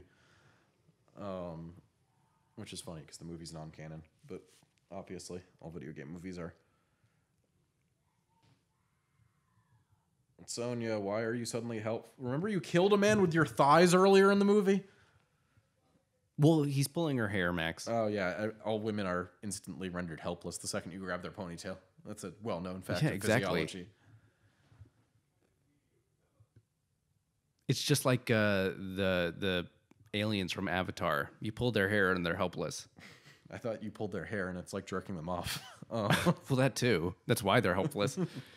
Oh, I can't do anything. I'm immobilized. Oh, I still can't believe that, like, there's theoretically like 5 more sequels to Avatar. Not theoretically. I think they finished shooting them.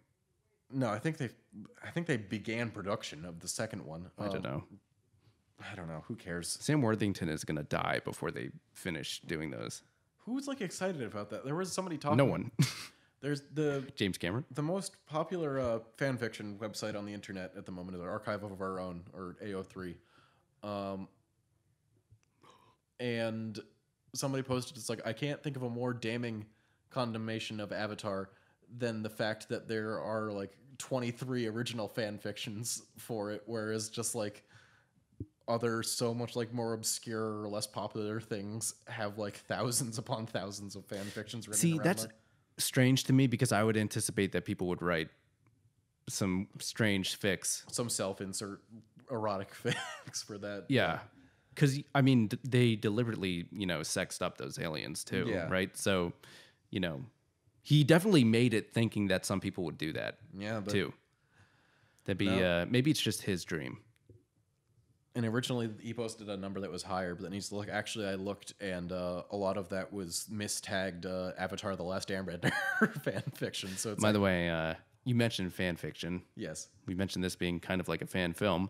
I'm sure there's lots of strange fan fiction of Mortal Kombat. Yeah. yeah. I was actually surprised because I was looking up, because Tumblr's a great place for fan art. I was actually surprised to see that like the gender ratio for Mortal Kombat fans is much more evenly split than I thought it would be. I'm happy about that. And I guess I knew there was young female, like women grew up with this, because Sonya Blade, actually, her new voice actress is a professional fighter, Ronda Rousey, in the new game. No, that's cool. And she was talking about how like, and I knew she's a fan. She had cosplayed as her before. And she was talking about how, like, she played him on played her on the arcades when she was little, which is fun. But yeah, I don't know. It's good to see. I'm happy that people of all genders and creeds and races can enjoy ripping people's fucking heads off together. That's what will bring us together as a species, as Mortal fucking Kombat. I'm punching the CGI lizard, obviously. You know what is also weird about this movie, although it's only in, I think, this sequence with the reptile, which real bad luck to throw him into that thing, I guess. Yeah, the thing that will turn him into a green ninja for some reason. Could have thrown him anywhere else and it would have been fine. But anyway, I think this movie's also weird because it's one of those 90s CGI movies where it's like you have characters interacting with CGI, but also it's like before actors like knew how to do that, right? You have the fucking random. See, that's the thing. Like the Shao Kahn voice going reptile. Who is again just the same shit as Scorpion and Sub-Zero. He is. No, but he was literally originally a palette swap. In the later games, they did turn him into like a humanoid reptile thing that spits acid and looks I think much this better. might be my favorite fight though, just in the way it's shot. The lighting is fun and interesting. It's better than the final fight with Shang Tsung, which is kind of boring and goes on. But for also too long. the way the shots interact with the choreography, it doesn't look quite as slow as the other ones. Yeah. You know? Yeah, I don't know. This is the thing where, like, if Brandon Lee had been in this movie, like, I feel like it could have carried on a lot better on his fighting talent. Sure, I don't know. Whoever the fuck this guy is. Well, I don't think it's necessarily this guy's fault at being bad. It's just Brandon Lee has experience filming action. Filming while fighting. I'm sure they got great people for just creating a choreography for this stuff. Yeah. It's just, when you have somebody who has not shot a movie that is like very much built on action set pieces, this is like a real challenge to direct, I can imagine. I am taking for granted how like hard it is to film convincing action scenes. Yeah, because it's not merely a question of like, okay, what are the angles I'm choosing to actually have it like visually make sense what's happening, but also how am I cutting it and shooting for the edit in terms of when they're making contact with one another. And edit it together in a way that it looks like a continuous fight and people can tell what the fuck is going on. And it's challenging, And also like, unless you're actually going to like really lean into like the mise-en-scene of it, which I don't even know if you totally would be allowed to legally, honestly, depending on the situation, where you just had people really swinging at each other, which you could do if like people were like revved up enough to do that. I mean, actors commit to roles, right? Yeah. But like you'd have to have two talented martial artists. It's a really specific type of sequence and scene to try to shoot and make look really cinematic. So Well, we had talked about before how like the fight in Hell with Scorpion earlier was like one of the more entertaining ones to watch. although I think that's more because of the set piece. True, but like also Scorpion's doing some cool shit. He actually showed up to play a ninja, that actor, and they were actually so impressed with his fighting on camera that they just hired him to play fucking Scorpion. Which, why not? He doesn't have any spoken lines that aren't already pre-recorded, and Sure. it's not like you need him to look any specific way other than to have human eyes until he takes off his mask. Yeah. Although I think the difference, He's Oogie Boogie. He's filled with bugs. you made the same joke and I'm going to make the same joke. Halloween 3 mask. He watched Halloween 3, or he was one of the children. I still like Halloween 3. So do I.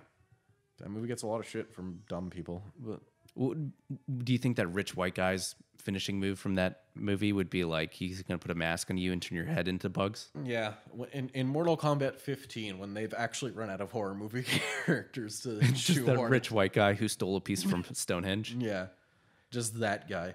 And it'll be that'll be the plot too. Because I already see people being like, "Oh, put Chucky or put Pennywise in the next Mortal Kombat." What? I'm like, don't. I mean, Chucky would be kind of amusing. I just want to hear the vocal performance. Listen, I love horror movies. I really do. Like, they're my favorite genre of movie, and I've seen so many of them. But like, stop it.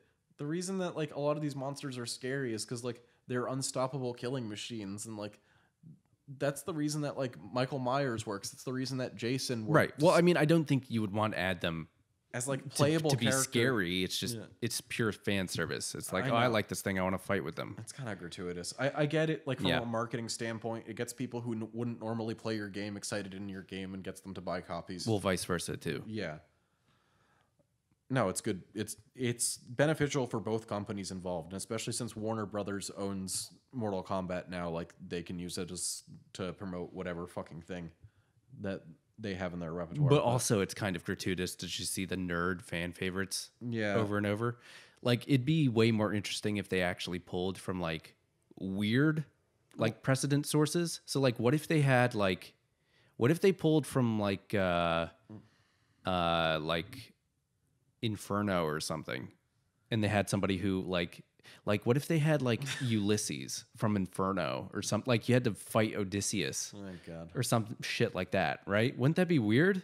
Or like Achilles comes back, something from like a strange source you wouldn't expect, but kind of would be at home with the idea of this tournament.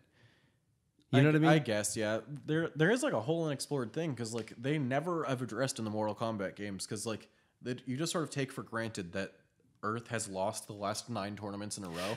Yeah, I was going to mention that meet at some some point of too. the warriors from that. And they take place over a long period of time, right? yeah, I think the thing You could do a whole Bill and Ted situation. yeah, like you meet all of them. Socrates. Socrates was a fighter for Earth, which is why we lost. He just tried to philosophize at them. Fucking oh my god. You don't understand. There's this comic where it's a guy just being like, fuck Socrates. I don't know anything either, but you don't see me bragging about it. And then he just looks down and he has a banner on him now that says Socrates 2.0. He's like, God damn. Yeah. Although, of course, the funny thing about that is that Socrates never wrote that shit down. So Yeah. you just talk about it, then other people bragged about it for him. Yeah. Well, hey, if you talk so much and annoy everybody so much that they want you to commit suicide, then Yeah, it's it's crazy that is how like Western philosophy, like the tradition of it, like solidly begins, is with somebody who was so pedantic and annoying that they wanted to kill him. that the government ordered him to kill himself. And no one took the lesson from that. Oh God. Oh my god. I guess that's his finishing move. He's gonna annoy you so much. This is Shang Tsung's finishing move is sexual harassment. Yeah, it's unfortunate. Socrates, I'm gonna do battle with the Socratic method. Yeah. Fight, but why? Why are you fighting? This is Mortal Kombat. Yes, but why? What is mortal? Do we ever truly die, or just our mind just leave this physical shell? Stop and it. Go on to the great. Stop it, expanse? Socrates. Stop it. Hemlock fatality. Oh God. Oh god. You could do an entire podcast of just like hypothetical Mortal Kombat battles. between people in history. That might be fun. If you were creative enough, it'd be like a fun writing challenge. I'm sure that's been like, there's been some short video where people have done that. Or like a YouTube series. Or historical fighter. Like historical figures have fought in like a fighting game looking thing. I'm sure that's a thing. Because you can pull from a lot of like entertaining people from history. I want to see like Cardinal Richelieu. Because he's so like comically evil. I was going to say like Teddy Roosevelt. Just he might be fun, yeah. He's just like riding a horse. He's like, bully. Teddy Roosevelt is like, he's not a perfect president. Obviously, there's no perfect president in history, but he is like, interestingly, like one of the few presidents that I've seen like people on the left and right like praise as a good president in history, which like, you never get in America. I mean, it is what it is. I mean, I'm so hesitant to praise any past president. I get even that. Teddy Roosevelt. Yeah, of course. He did a lot of great things in terms of like just smart things, but also like environment and whatnot. He did some imperialism. Of course, nonsense that was just. I was going to bring that up next, but anyway, we have two buff dudes flexing before the battle. Flexing before the battle. It's a tradition in every one of these fights, actually. Yes. You're either going to get some shadow boxing or some intense flexing and staring at one another. Which means that if either one of them survive, they're going to want to fuck after. Yes. That's what I take away from that. Well, Shang Tsung's obviously been horny on Maine this entire fucking movie. That's a whole excuse for this tournament. Yeah. This is like combat and chill. Yeah. Basically. Hey, girl, want to come over to my place and watch some fatalities? You want to go for some Mortal Kombat? Yeah. You know the French call fatality le petit mort. You know what that means? Baby. Nobody makes me bleed my own blood. What else is like? Because I know the guy who plays Shang Tsung has gone on to like be in a lot of other martial arts movies, which is interesting. And it's funny that they cast him for Kubo. Another Asian actor you had in your movie that you could have played the evil fucking god in. We're not going to talk about it. Okay. We have an episode on that. We do. Go watch our Kubo and the Two Strings commentary. That movie made some mistakes. It did make some mistakes, but the commentary basically boils down to me saying I like this movie and Austin being like, you know, we made no jokes in that commentary. I know we make bad jokes or attempts at humor in like other ones, but literally during that one we made no jokes. Kind of strange. I think it was mainly because like I was talking about how much I love the movie and you were talking about how it. And I had a knife to your throat the entire time. Oh, he was in The Last Emperor. As well. Look who it is! Gerald Nakamura of Samurai Cop. I know. Vampire Assassin fame. God, it was so crazy for me to see him in the like climax of this movie. It's like, wow, they got Gerald Nakamura for this. By the way, I was gonna make this joke earlier, but I didn't. You know who needs to be a character in Mortal Kombat? Who? Samurai Cop. Oh wow, he was also in Elektra. He was also in Planet of the Apes. Who are you talking about? Shang Tsung's actor. Okay, so neither Gerald Nakamura or Samurai Cop were in those movies. No, unfortunately. But they should be in Mortal Kombat 11. Samurai Cop, what would his finishing move? He'll be, I'll keep keeping it warm for you.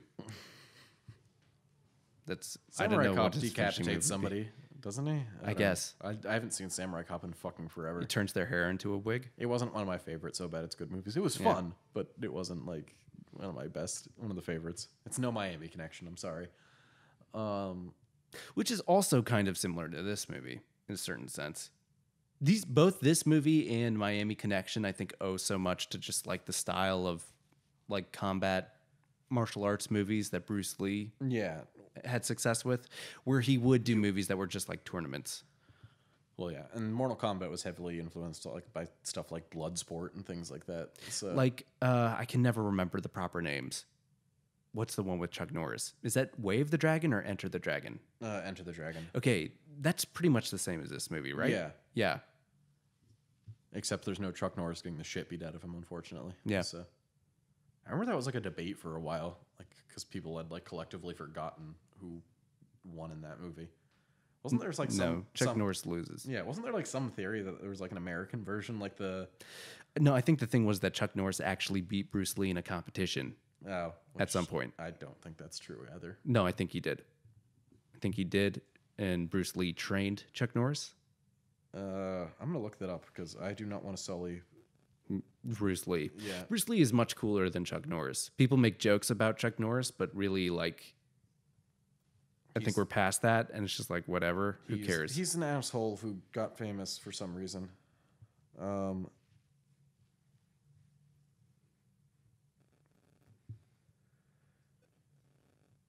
Also, Bruce Lee, much more interesting to watch on screen. Maxx, you're missing the dramatic moment. Oh, yeah, this wonderful character building moment. From what I can find, no, they never actually fought. I don't know. I'll have to look that up, but I'll put the answer in the show notes. I would have a hard time because they both fought in karate tournaments and they both were trained martial artists, but like Bruce Lee invented his own kind of martial arts and like actually trained other people. I don't think Chuck Norris is quite on his level. I don't know. For some reason, I get the impression that he trained Chuck Norris and Chuck Norris eventually beat him. Maybe after several tries or something. That sounds like a plot of a bad movie. That's often the way life goes. For example, there's a plot of a bad movie that's going on in our lives as Americans every day. Mortal Kombat, the movie we're watching right now. God, I fucking wish they would fight each other in Mortal Kombat. Austin, remember what we talked about before this? And you're like, yeah, okay, I'm not going to Everyone should be reminded. Everyone should be reminded. Don't take the sex out of Mortal Kombat. I love how spikes came out of the dragon specifically so that like Liu Kang doesn't have to directly like fucking rip this guy's head off. Right. There's literally no other reason for that to happen. Do you think parents were... what points at which do you think parents were confused while watching this movie? Besides all of it, I think they might have been concerned when fucking Sub-Zero froze the guy and his shattered head was on the feet. And he's like, I took my kid to see this movie. But then again, if you're a parent in the 90s and like you are concerned about your child watching violent content and you haven't heard bad things about Mortal Kombat, then like you would have been living under a rock and you would have deserved what... I mean, I think that's an interesting part of the movie the game, I get the impression of. Yeah. Originally, when it was first made compared to this movie, whereas the game seems almost like a kind of a cheeky reaction to stuff like video nasties and the weird sort of suppression of anything that was violent going on in the 80s and the satanic panic. Yeah. Like, it's such a like middle finger to that it kind of has a kind of cleverness to it that I don't think this movie really achieves. Oh, no. Although maybe that also is only something that can be sort of like context specific, right? If you make something that's that cheeky about violence now, it wouldn't have the same effect, obviously. No, and it would come off as kind of like, if you're trying to like... It's self-satisfied. That, and like if it would almost feel like a criticism on it, because like we don't give a shit about violence anymore in America. You can watch the most violent fucking shit ever in movies now.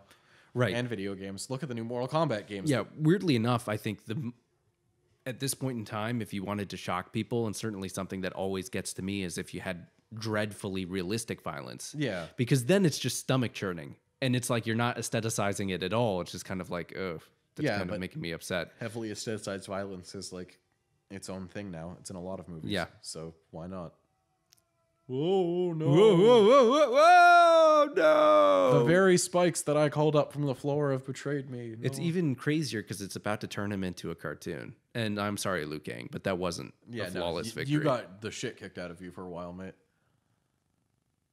You could have just said fatality. Like, that would have made more sense. That was something I was thinking of, though, when he says that.